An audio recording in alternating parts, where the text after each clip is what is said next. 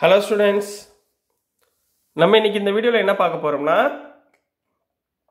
class 9th chapter 8 சரிங்களா quadrilateralsல exercise 8.2 new edition இந்த current year bookல சரிங்களா question number 4 பார்க்க போறோம் சோ எல்லா வீடியோலயும் சொல்ற மாதிரி first எடுத்த உடனே நீங்க introduction part தயவு செய்து பாத்துருங்க இல்ல introduction part புரியலன்னா இந்த sums உங்களுக்கு சுத்தமா புரியாது கொஞ்சம் குழப்படியா இருக்கும் சரிங்களா சோ அதனால கொஞ்சம் பார்த்துட்டு வந்துருங்க இது என்னோட சஜஷன் சரிங்களா சோ நெக்ஸ்ட் இப்போ கொடுத்திருக்கத பார்க்கலாம் ABCD is a trapezium ABCD is a trapezium னு கொடுத்திருக்காங்க ரைட்டுங்களா இது trapeziumனா என்ன அர்த்தம்னா முத ப்ராப்பர்ட்டி சரிங்களா அதான் நான் சொன்னேன் முத எடுத்தவனே trapezium perpendicular rectangle அப்படினா அதோட ப்ராப்பர்ட்டீஸ் படிச்சிட்டு வரணும் அதுக்கு தான் நான் இன்ட்ரோடக்ஷன் பார்ட் பார்க்க சொன்னேன் AB ஓட வேல்யூவும் லைனும் BCD யும் என்னவா இருக்கும் parallel-ஆ இருக்கும் சரிங்களா அதுதான் இங்க சொல்லிருக்கான் AB is parallel to CD AB is parallel to CD ரைட்டுங்களா next DB is a diagonal DB இந்த இருக்கு பாத்தீங்களா இது ரெண்டும் diagonal அப்படினு கொடுத்திருக்காங்க DB is a diagonal இப்ப அடுத்து AD உடைய midpoint E is the midpoint of AD அப்ப நம்ம என்ன யூஸ் பண்ண போறோம் midpoint தியரத்தை யூஸ் பண்ணனும்னு அர்த்தம் क्वेश्चनலே ஹிண்ட் கொடுத்திருப்பாங்க நம்ம கண்டுபிடிக்கணும் சரிங்களா a line is தயவு செய்து மனப்பாடம் மட்டும் பண்ணிராதீங்க என்ன கொடுத்திருக்காங்களோ அத அப்படியே அழகா எழுதுனீங்கனாலே உங்களுக்கு மார்க் வந்துரும் சரிங்களா a line is drawn through E parallel to AB AB க்கு parallel-ஆ ஒரு லைன் ஈன்றது midpoint சொல்றாங்க இந்த midpointல இருந்து ஒரு லைனை இப்படி டிரா பண்ணிருக்காங்க E ல இருந்து சரிங்களா parallel AB க்கு intersecting BC இந்த BC யை intersect பண்றாப்ல ஒரு லைன் அப்ப இங்க என்ன இருக்கும் இது வந்து கட் ஆகும் சரிங்களா இப்ப இத வந்து நம்ம எடுத்துறோம் at F ன்னு எடுத்துக்கறாங்க இப்போ என்ன சொல்லணும்னா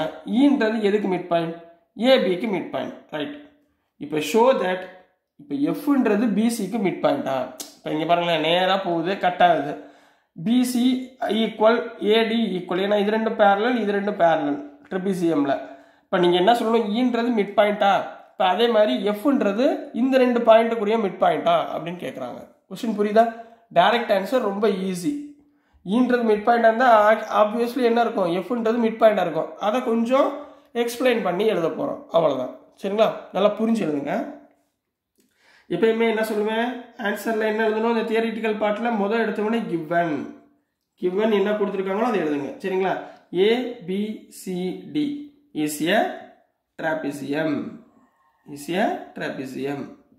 இது ஃபர்ஸ்ட் லைன் சரிங்களா trapezium னு கொடுத்துட்டு என்ன கொடுத்திருக்காங்க AB is parallel to CD இது கொடுத்திருக்காங்க and அதே மாதிரி நீங்க எடுத்துக்கணும் EF ஒரு லைன் போதா கன்ஸ்ட்ரக்ட் பண்ண சொல்லிருக்காங்களா அப்ப EF எதுக்கு parallel AB க்கு parallel அப்போ EF is parallel to AB கரெக்ட்டா எழுதிக்கணும் என்ன கொடுத்திருக்காங்களோ அதை எழுதிக்கோங்க ரைட்டுங்களா இப்போ to prove என்ன ப்ரூஃப் பண்ண சொல்லிருக்காங்க யோசிங்க F is the midpoint of BC F is a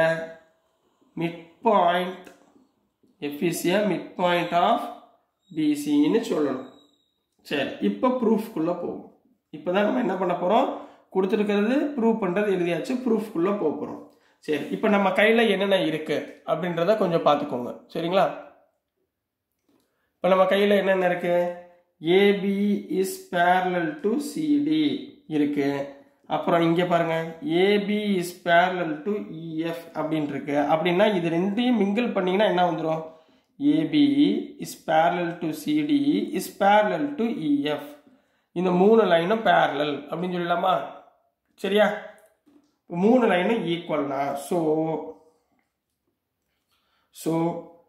intercept எடுத்து எழுதணும் intercept made